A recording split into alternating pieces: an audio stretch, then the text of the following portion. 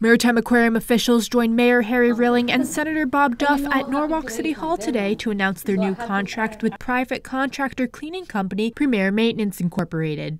The aquarium ended its contract with Premier Maintenance by the end of 2013 as part of across-the-board cost-cutting measures, which left the company's custodial workers without jobs. The Maritime Aquarium expects to retain many of the part-time workers it hired several weeks ago after Premier Maintenance was terminated.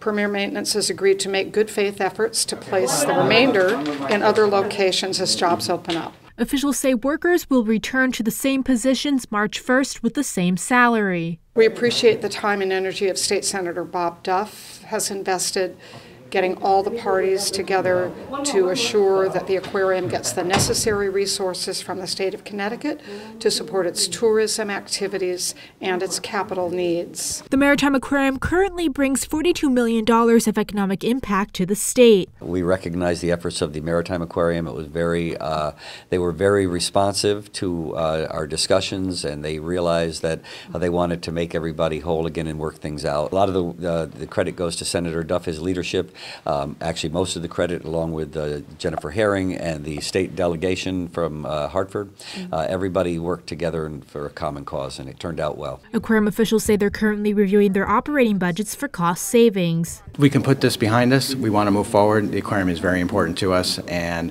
we think that this will help move the aquarium forward in a way that wouldn't have happened had we not reached this agreement. In Norwalk, Priscilla Lombardi, It'sRelevant.com.